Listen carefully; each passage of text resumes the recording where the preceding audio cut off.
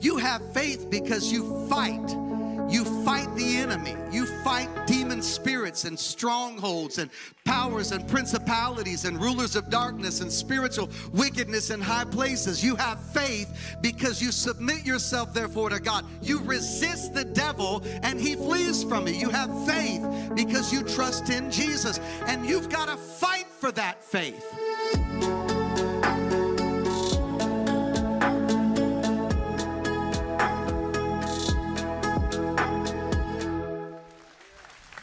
All right, everybody go to 2 Timothy chapter 1. 2 Timothy chapter 1. Let's read together. 2 Timothy. Obviously, you can read on the screen with us as well. And the scripture says, to Timothy, my beloved son. Y'all ready? Grace, mercy, and peace from God, the Father, and Christ Jesus, our Lord. Come on, but everybody read. I thank God, whom I serve with it. Stop right now. Point at somebody who ain't reading. You ready? Let's go. I thank God, whom I serve with a clear conscience, the way my forefathers did.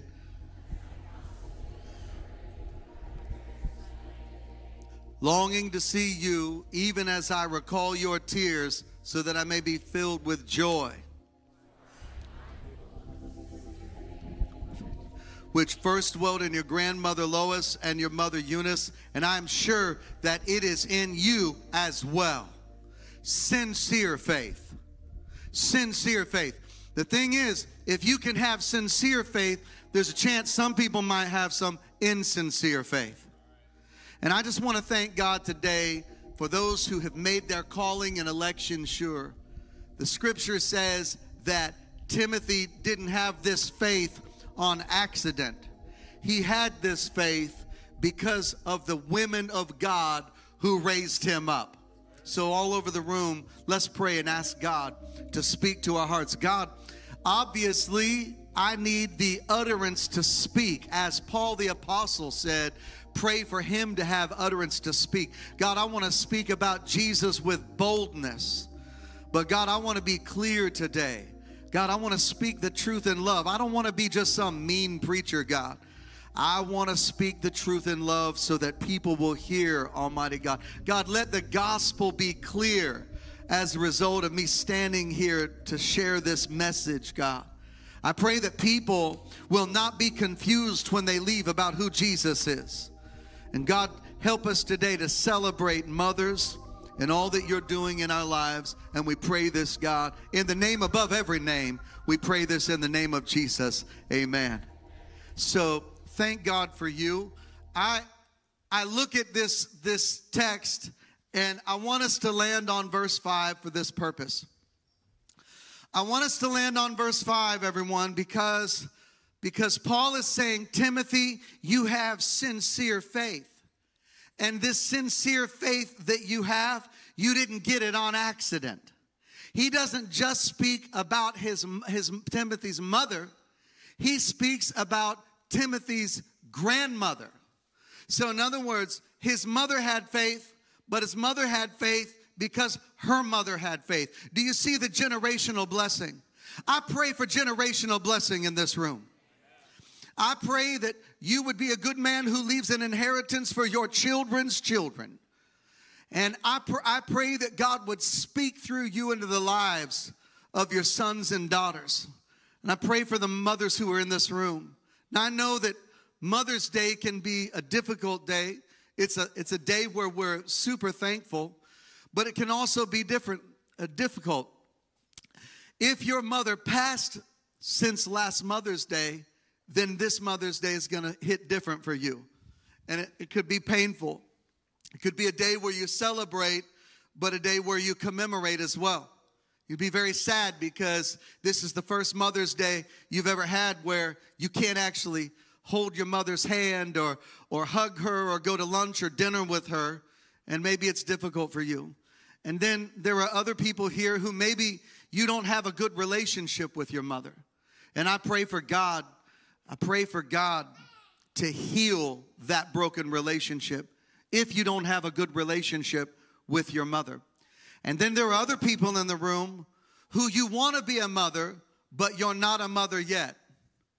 And I know what that's like because my wife and I, there was a time where we wanted to have children and we hadn't had any yet.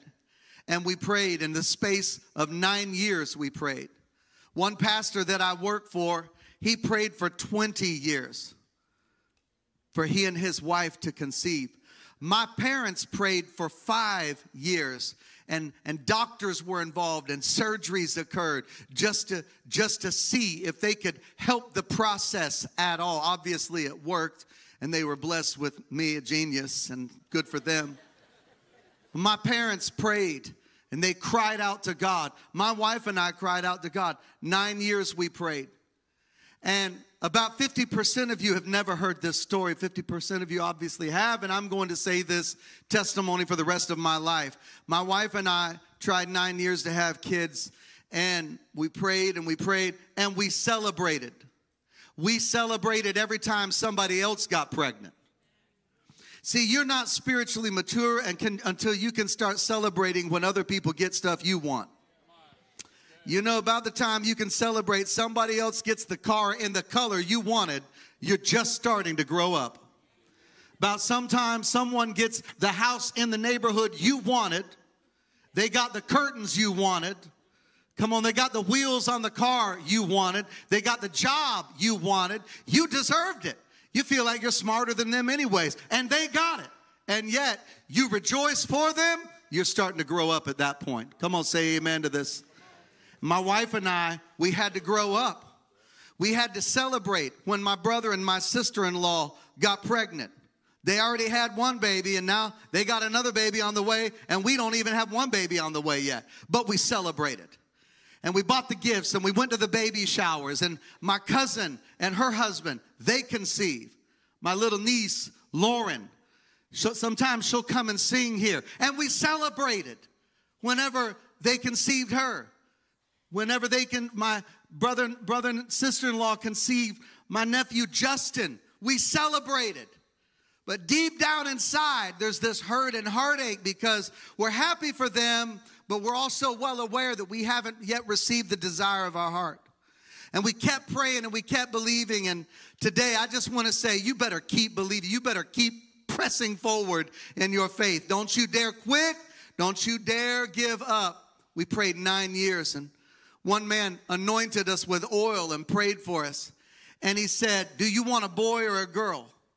I said, I don't care if it's a boy or a girl. I want a healthy baby. He said, I didn't ask you if you wanted a healthy baby. I want to know, do you want a boy or a girl? And I wouldn't relent, so I just said, well, we want a healthy little boy. He said, buy blue. And he prayed for us, anointed us with oil. My granddad said, honey, get the crib ready. And he died, I think, like 4 months before my son was born. And I was sad because my grandfather never got to meet my son, but then the Holy Spirit reminded me, he saw my son in the spirit before I saw my son in the flesh. My granddad called it out, and he said, get the crib ready. So you know what we did? We bought blue, and we bought a crib. And we went to the room. We had a 3-bedroom house, and we dedicated one of these rooms to our son, and we painted the walls blue. Come on, I'm talking about faith in this room. We painted the walls blue, and we bought little boys' clothes, and we hung them up on hangers like paintings in the room. Come on, you got to set the atmosphere to believe God for something. And we put the little boy's clothes. His name is Silas Timothy Hitte. And we put his clothes up on the wall. And we got the crib ready. We set a crib up. No baby, but we got a crib. No baby, but we have clothes. No baby, but we got a little boy's room with little boy's toys all over the room. Because I believe that if the man of God said something under the unction of the Holy Spirit, I believe that, and come on, you can't receive until you believe for sure. We got the room ready and no child, and we prayed and prayed and prayed. And my wife and I were arguing. That's right. We were arguing like some of you argue. And we were, well, no, we didn't kill each other, but we were arguing. And I said, you know what, I'm out. and I went to go play basketball. I got in my F-150 and just drove down the road. About 10 minutes after that, my wife calls me and says, you need to come home right now. I'm like, it's only been 10 minutes. She's like, no, come home right now. I think I'm pregnant. And I'm like, shut up. So I immediately come home. My mother beat me there. My mom skidded out in our whole front yard. There's like skid marks in our grass as she pulls up to the house. My mom was there before I was. And so help me God. And God did help us. And we conceived, and that was Mother's Day weekend that the Lord informed us that we had conceived Silas.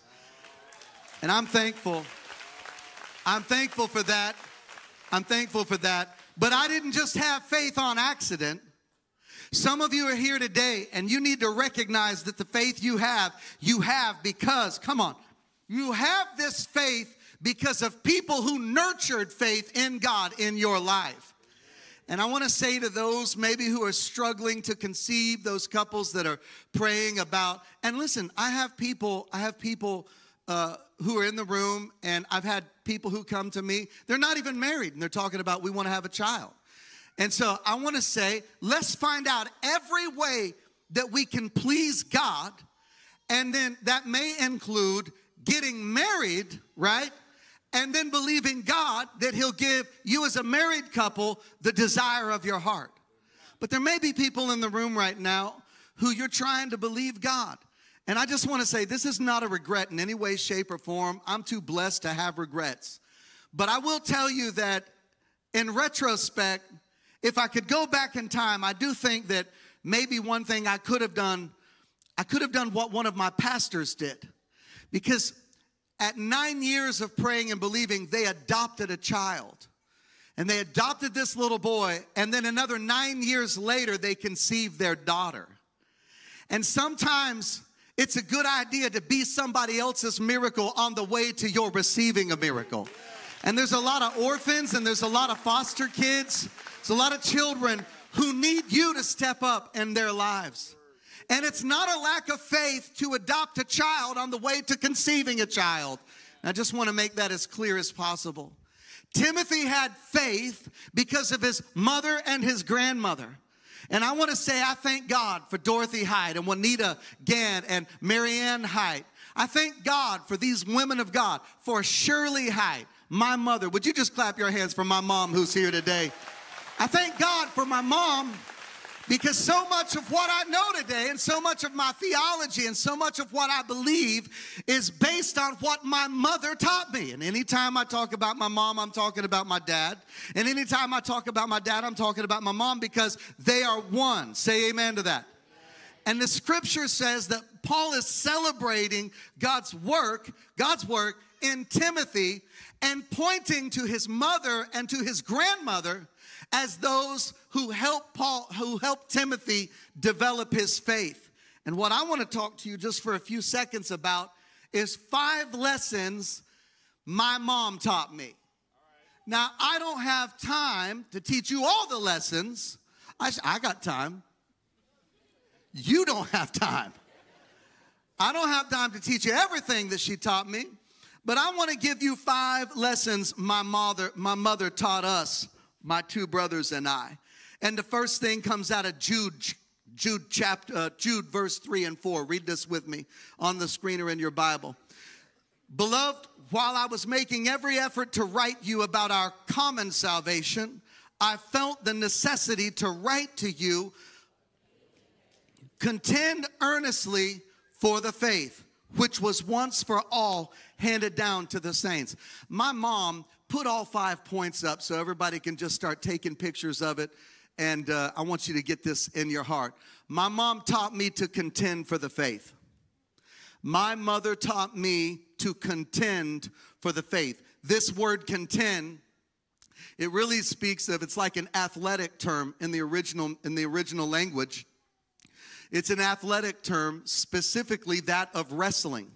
It's a little stronger version of the word agonize. In other words, faith is something you're going to painstakingly warfare over.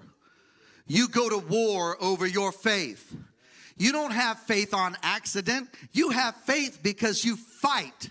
You fight the enemy. You fight demon spirits and strongholds and powers and principalities and rulers of darkness and spiritual wickedness in high places. You have faith because you submit yourself, therefore, to God. You resist the devil and he flees from you. You have faith because you trust in Jesus. And you've got to fight for that faith.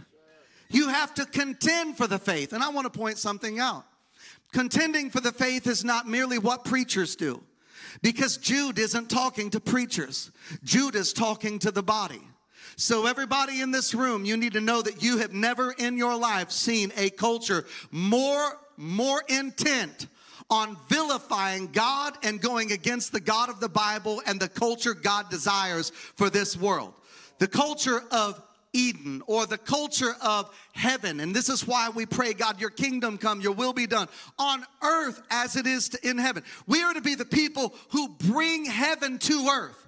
Everywhere we go, we should bring the governance of God, the righteous reign of God. We should bring the peace of God, the love of God, the mercy of God, the grace of God. When Christians show up, people ought to be like, man, I'm glad they're here right now. We needed them in this room. We needed them in this office environment. And this is contending for the faith, not just your words. You think that because you post a Christian meme on Facebook that you're contending for the faith?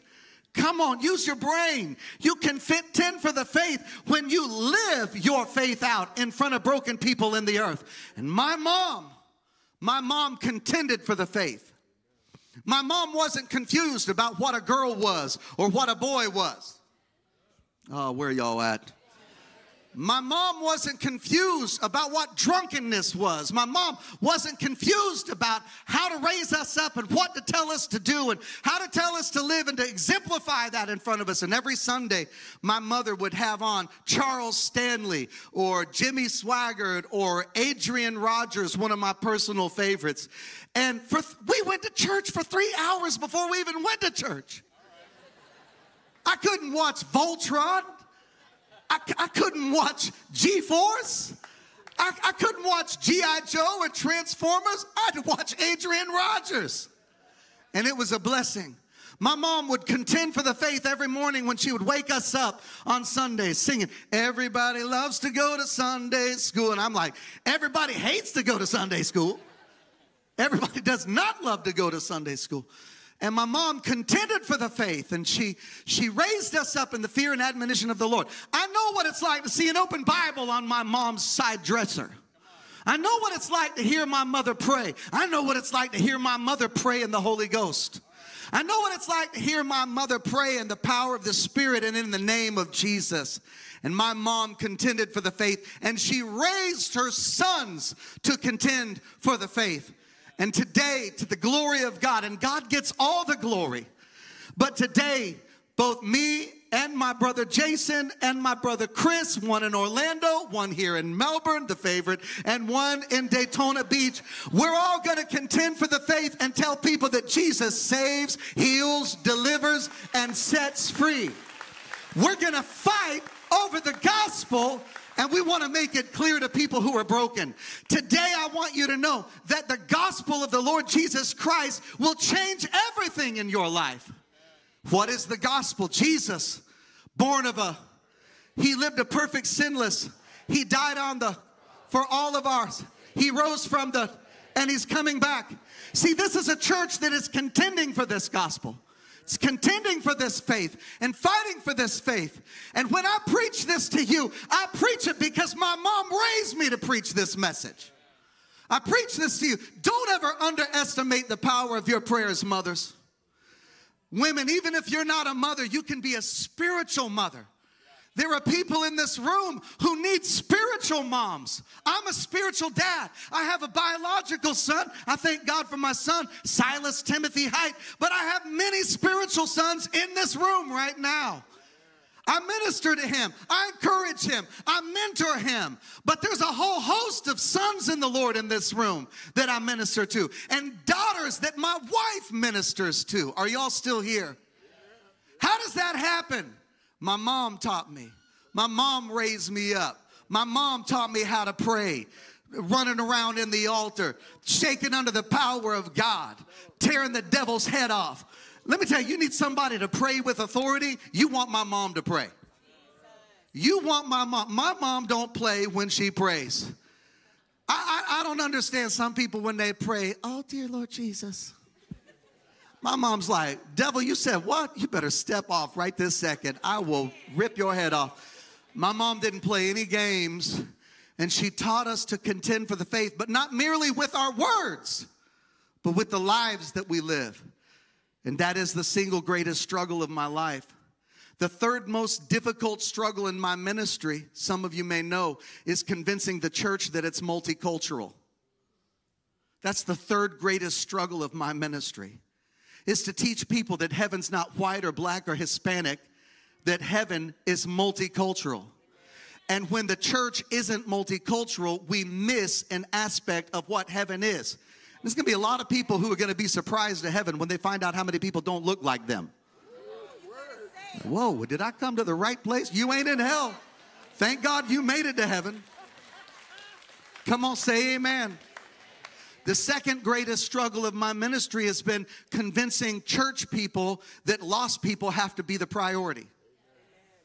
Convincing church people that Jesus came to seek and save those whom were lost.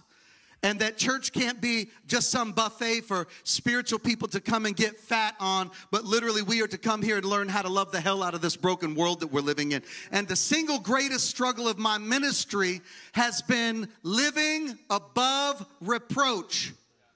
That's the struggle of my life.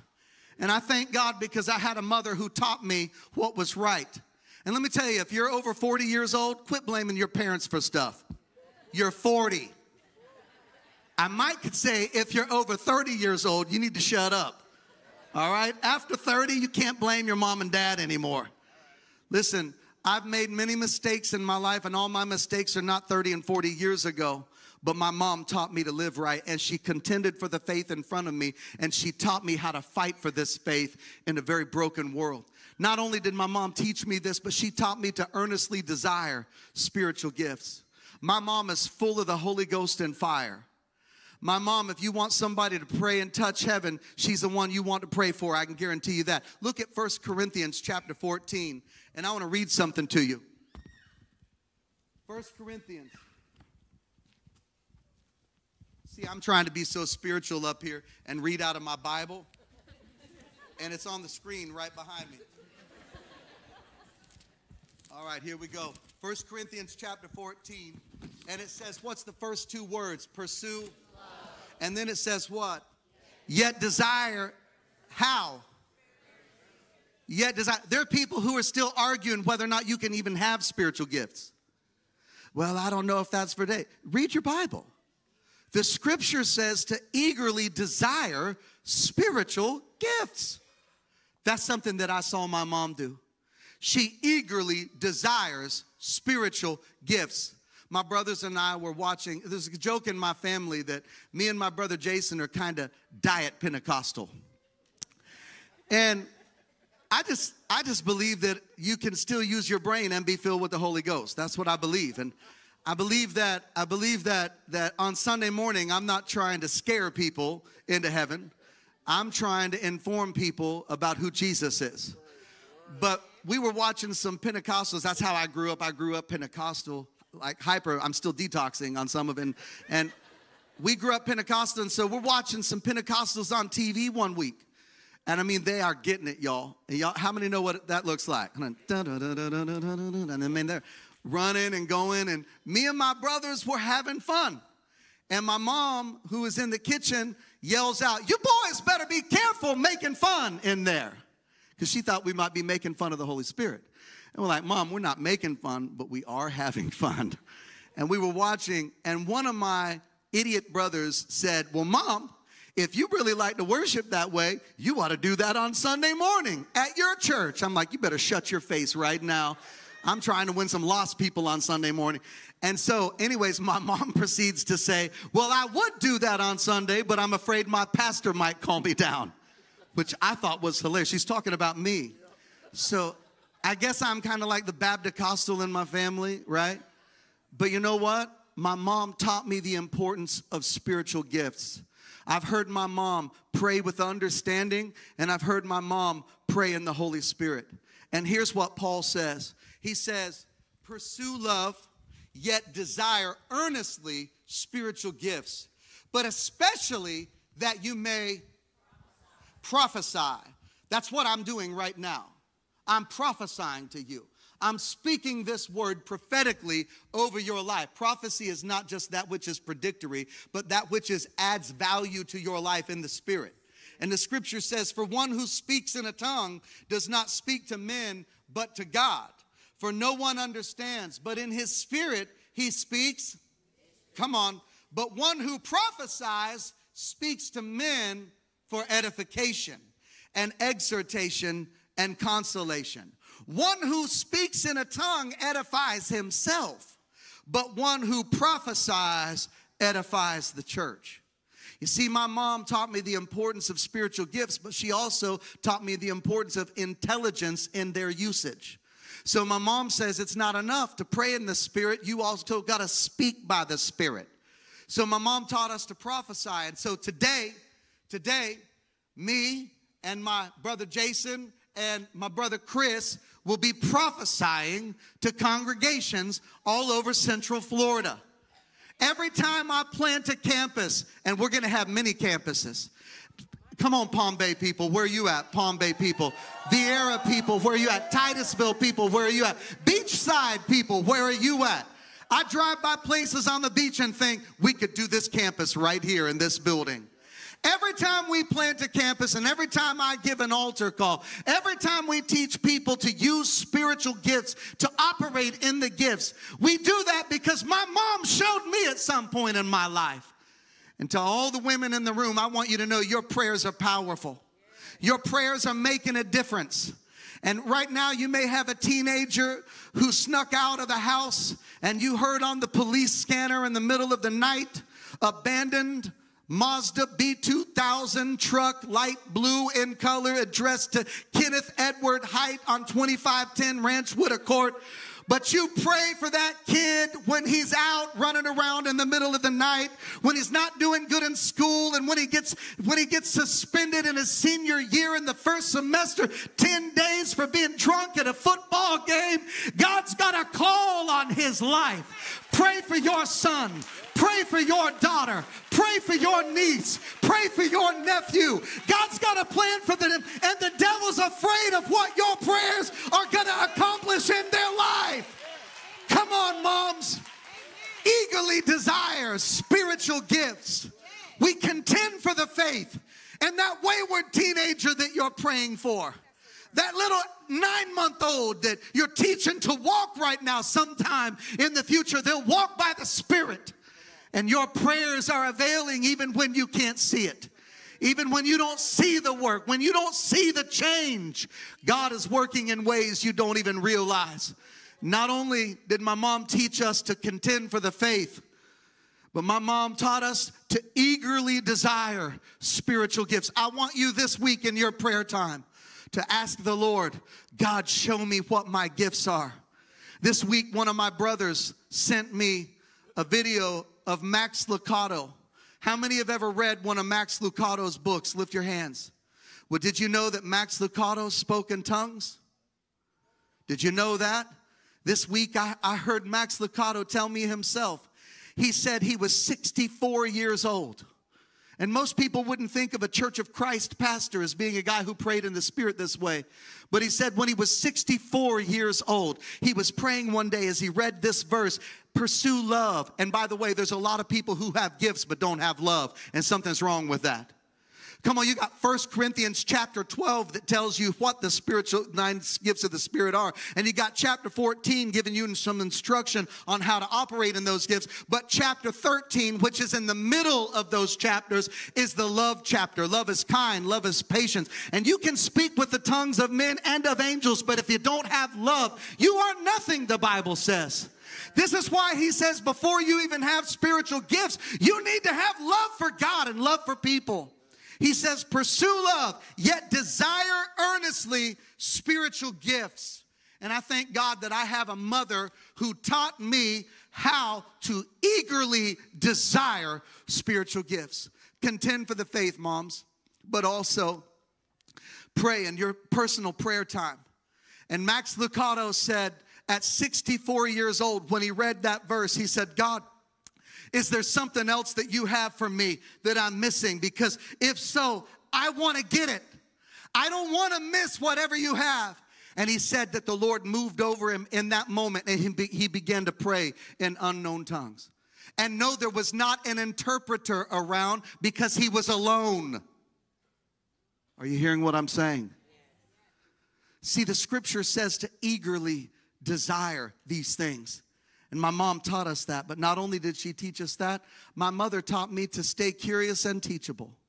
And one of my mom's favorite statements is this: I have more questions than answers. In a world where it seems like everybody knows everything. Everybody knows how to fix one another's life. They just can't fix their own life. Everybody knows how to counsel. They all do it on Facebook all the time. They can tell you how to vote. They can tell you how to talk. They can tell you how to speak, when to speak, how to do this and that. They just can't tell you how to get their act together. We need to stay curious. We need to stay teachable. You know, I'm in my 40s right now. And in my 40s, I've never known as much as I know today how important it is for me to be constantly curious about what God wants to do in my life in any given situation and circumstance. This is a time where I want to be more teachable than I've ever been. I just got back from 2 weeks of roundtables. 2 weeks of roundtables where I literally immerse myself in a learning environment. And I go and I meet pastors who are ahead of me. And I meet pastors who are alongside of me. And I meet pastors who may just be a little behind where I'm at. And all of us together, I learn from all three groups. I learned from the pastors who were leading in front of me. I learned from the pastors who were leading around me. And I learned from the pastors who I might even be leading on some level. How does that happen? It happens because I'm still curious. It happens because I recognize I don't know it all and I want to be teachable. And Jesus, whenever he was born, the scripture says that the shepherds came to Mary and Joseph and they were speaking all the things that the angels told them. And this is Luke chapter 2 verse 19 and also Luke chapter 2 verse 51. 2 times in the same chapter. It's pretty important. Maybe we ought to take recognition of it. And the scripture says, after the shepherds spoke to her, the scripture said, but Mary treasured all these things, pondering them in their heart. All my life, I remember hearing my mom ponder the things of the Lord in her heart. And sometimes she'd speak them out loud, and sometimes she might just be thinking about stuff. And I'd see her either thinking about something regarding church or regarding the spiritual walk with the Lord. But my mom pondered stuff, and I watched her be teachable and learn, which also means sometimes you got to admit that you haven't always gotten it right. You can't learn anything unless you're also willing to unlearn some stuff that's not true. My mom, like Mary, she would ponder stuff in her heart. Jesus, when Mary and Joseph left and they'd been traveling a couple days and they couldn't find Jesus. Well, Jesus was back at the temple and he's asking questions and impressing all the people back there. And they were astonished with his wisdom and questions. And so when they finally find Jesus, Mary's like, Jesus, how are you going to do us like this? We've been looking at you. He's 12 years old. Come on, he said, did you not know that I would be in my Father's house? Did you not know that I had to be about my Father's business? And you know what Mary said? The scripture says that Jesus went with she and Joseph and came to Nazareth, and he continued in subjection. Hey, if Jesus could humble himself in subjection to his mother and father, come on, we need to subject ourselves to God's authority in our lives. And the scripture says, what'd she do? And his mother treasured all these things in her heart. And I just want to encourage mothers today, as you're praying for your kids, stay curious. I want to encourage mothers today, as you're praying for your teenager, stay curious, stay teachable. It's possible that your teenager may have some things to share with you that the Lord has placed in their heart. And now I have a mother who every time she goes to church, she has to listen to her son. Can you imagine changing my diapers, come on, wiping my snotty nose, come on, taking me to school, picking me up when I lied and said I was sick. I had sickitis, and then I got healed every time that I came home. I was like, let's go to McDonald's. She's like, I thought you were sick. I feel better, Mom. You've been praying. And she has to listen to me preach. Y'all better pray for my mom. My mom knows where all the bodies are buried. My mom knows me, y'all. And yet she comes in week after week and hears me preach or my brothers preach, Jason or Chris. And you know, it's funny because she can't even hardly get into church without having one of her family preach at her. She grew up, she's a pastor's kid. So her dad was her pastor, and she thought she escaped being in a pastor's family, and now her sons preach at her every Sunday. You know what you got to do? You got to stay curious, family. You got to stay teachable. That's what it is. We just got to be curious and teachable. We got to be asking, Holy Spirit, what is it that you want to say to me? So not only did my mom teach me to contend for the faith, and not only did my mom teach me to eagerly desire spiritual gifts, not only did my mom teach me to stay curious and teachable, my mom taught me about going after lost people. And earlier in this message, I told you guys that my mother, well, earlier I mentioned Luke 19:10. That says the Son of Man has come to seek and save those which were lost. And one of the greatest struggles of my life has been, one of the greatest, the second greatest, was teaching church people that God has called us to reach lost people. So look, once you get saved, it's not about you anymore. Once you become a believer in Jesus, it's no longer about you. You deny yourself, take up your cross, and you follow Jesus. And in following Jesus, that means that you got to love the people God places in your life, even when you don't want to. You have to grow up. And you can't grow up if you make everything about you. And that's what so many church people do. That's what so many churches do. It's what so many movements in the body of Christ do. They make it all about them. When God says, I didn't send Jesus for a bunch of church people. I sent Jesus for dead people, for lost people, for people who were dead in their trespasses and sins. And that's who we were. Look around you. Look down the row. Look down the row. That's a bunch of sinners Jesus saved. Come on. Look down the row. Look down the row. Pull your phone out. Look like you're taking a selfie. Everybody right now, open up your camera and turn it around where you can view yourself. Come on. Look, that's a sinner you're looking at. Come on, let's take a sinner picture. Y'all ready? Here we go. Let's take it. 1, 2. Look here. Y'all see that guy? I know he's brilliant and handsome. That guy right there. That guy needed Jesus. And guess what? I still need Jesus. I still need Jesus every day of my life. But there was a time in my life where I was separate from God, where I didn't know God, and I was stuck in my sins, where I was dead in my sins, and Jesus raised me to life. My mother and my father, when I was a young child in the late 60s and 70s, they drove on church buses to go out into the community and pick children up and bring them to church and teach them about Jesus. My mom and dad taught Sunday school. My mom, they contended for the faith, and they went after lost people. My mom, when I was a youth pastor in 1998 and 99, my mother was driving a church van every Wednesday night. She'd work just like everybody. We're all week long. She's working long days. And then she'd be at the church an hour or an hour and a half early on Wednesday night in order to get in a stinky van that smelled like sweaty teenagers. And she got in that van, didn't even have the best AC, hadn't been vacuumed lately, come on. And she would go out and she would go to neighborhoods, sometimes all kinds of different neighborhoods. Sometimes she'd go to a neighborhood where there'd be more white people. Sometimes she'd go to neighborhoods where there'd be more black people. Sometimes she'd go to neighborhoods where there'd be Hispanic people. But she didn't let any of that stop her from going to the neighborhood she needed to get somebody to the church to hear about who Jesus was. My mother taught me how to go after lost people. She taught me how to not make it all about us, and to make it about the goal that God had in mind when he sent Jesus. And then I want to say this.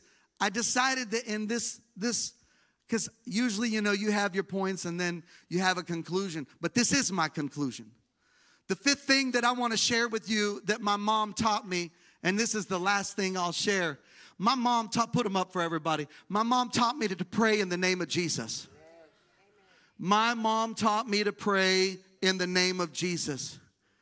And I just want to say that when you pray in the name of Jesus, you're not just praying in the name of someone, you're praying in the nature and authority of someone.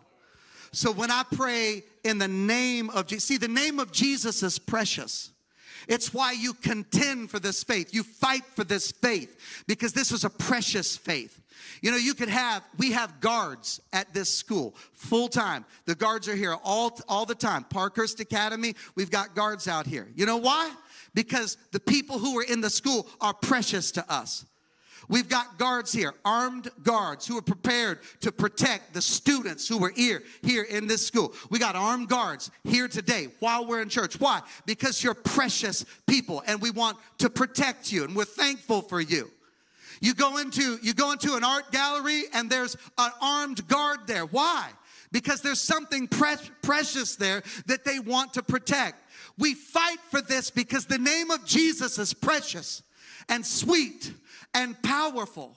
And in John chapter 14, this is the chapter where Jesus says, let not your heart be troubled. If you believe in God, believe also in me. And it's that part where he's telling them who he is, where he's going. And later on, he says this to him. I love this. He says, believe me that I am in the Father and the Father is in me. Otherwise, believe what? Believe because of the works themselves. In other words, Jesus was healing the sick, raising the dead, prophesying about the future.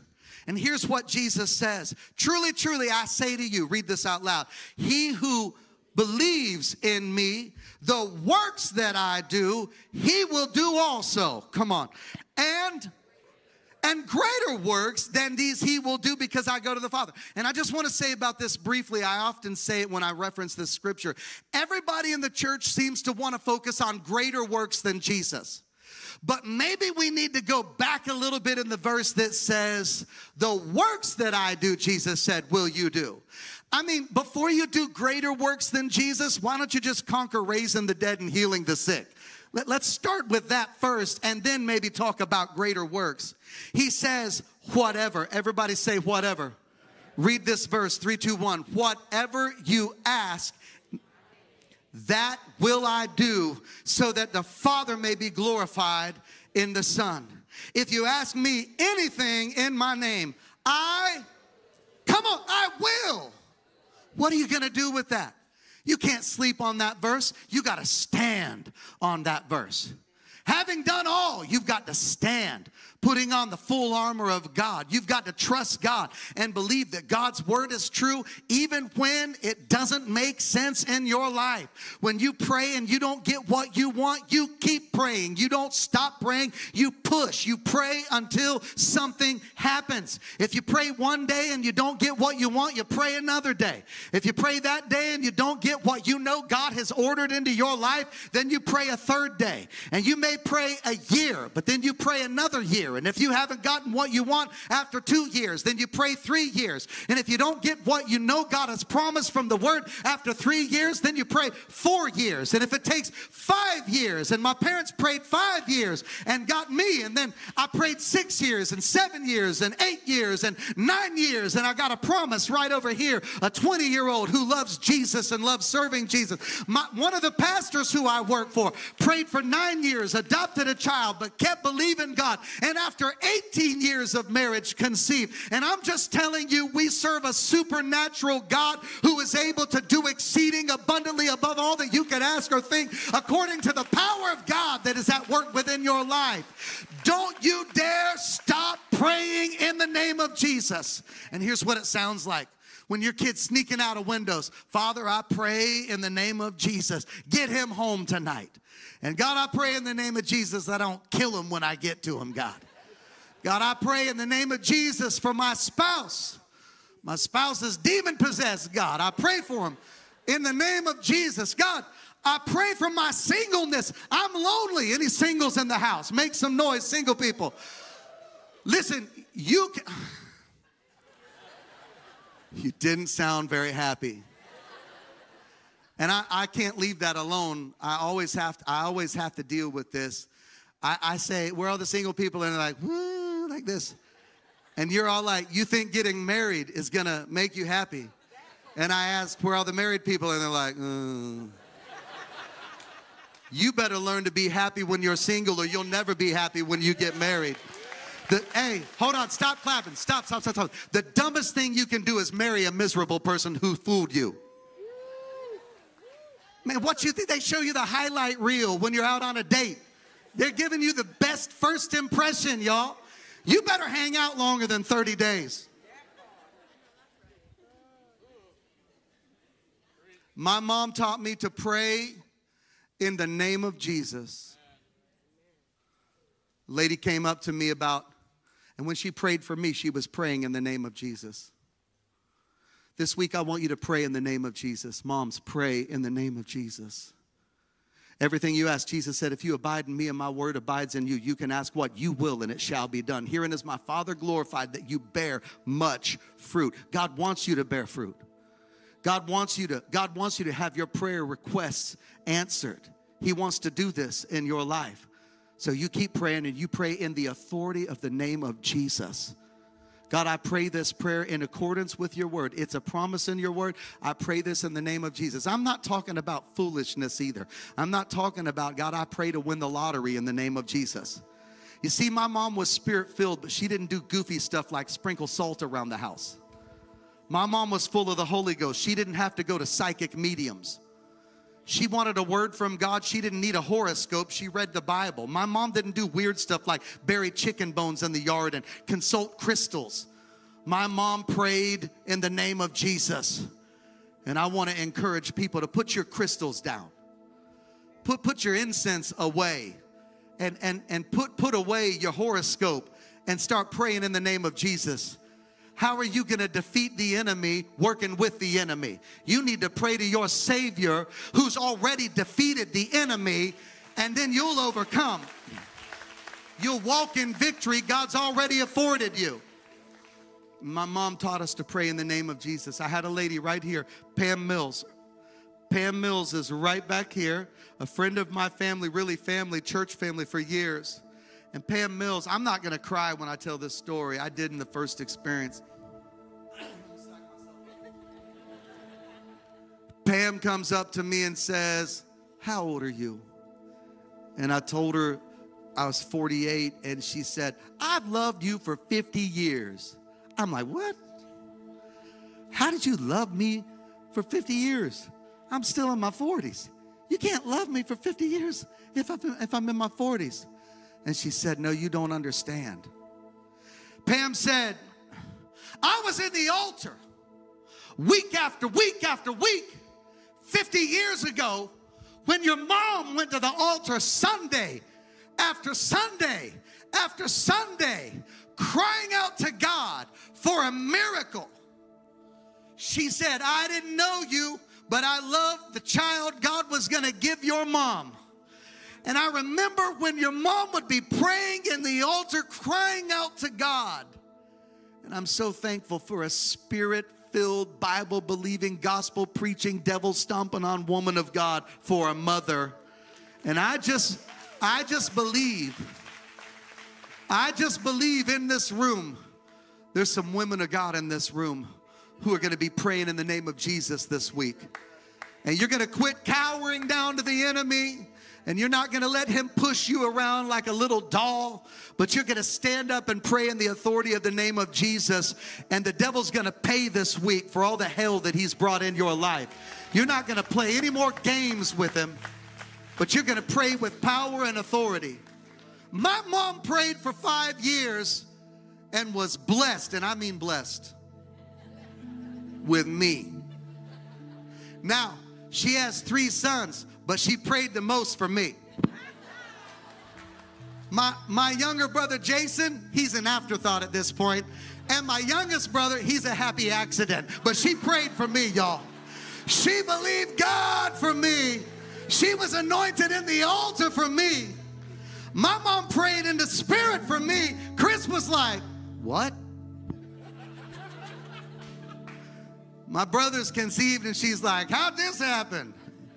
Well, let me just say, these are lessons that my mom taught me, and I got many more that I could share, but this is my time for today. So maybe I'll preach this some more this year, or next year I'll preach some more lessons my mom taught me, or maybe my mom can teach next Mother's Day. That would be cool too.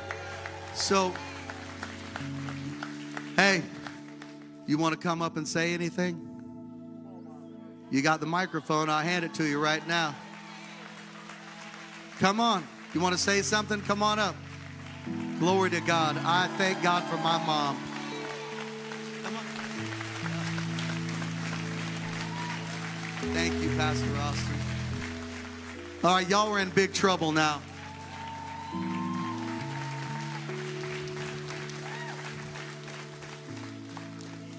The only thing I thought that I wanted to say when he was talking about fighting, or what was your first point, Ken?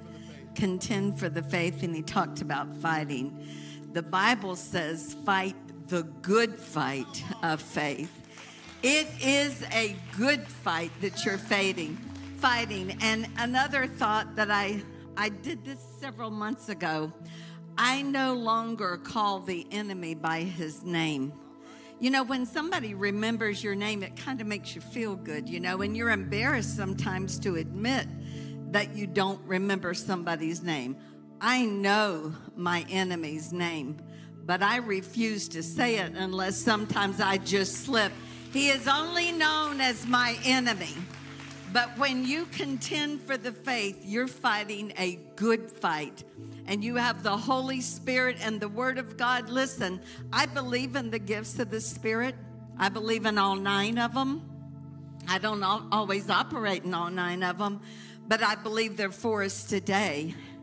And God has, I actually lost my thought on that, Ken. I am almost 72, so, you know, I could actually do or say anything at any time and get away with it. But this, I know what I was going to say.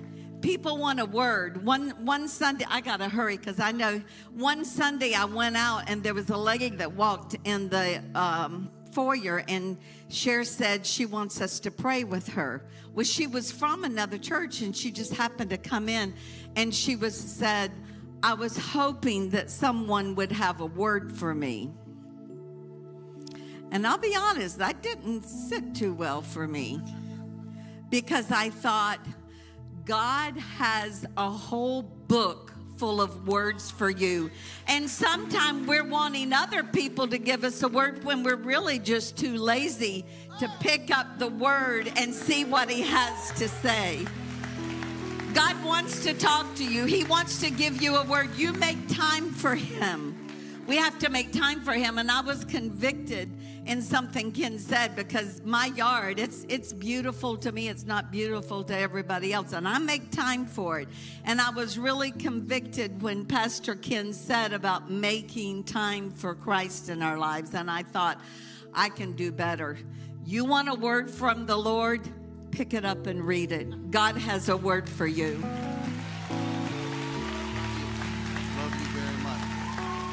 Thank God. Thank you, Jesus.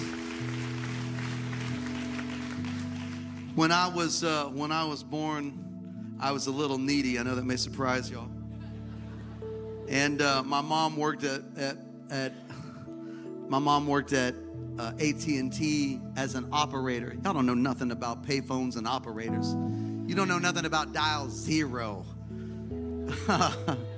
So my mom, she dropped me off at the daycare. My grandmother ran the daycare. And I would cry, and I'd cry and run down the street. And my mom couldn't stand to see me cry and run down the street. And so she stopped working at AT&T to go home and raise my needy self. So anyways, I'm thankful. You mothers, listen. You're building a legacy right now. Your kids are going to tell your legend to your grandkids. And dads, I know it's not Father's Day, but you're building your legend now too. So build it strong and build it on the foundation of the Lord Jesus Christ. Father, help us today. Help us, Almighty God, to seek your face, to seek your kingdom above everything else. God, we need you to guide us, but God, we need you to rule in our lives. So God, have your way in us. All over this room, God, move supernaturally in families.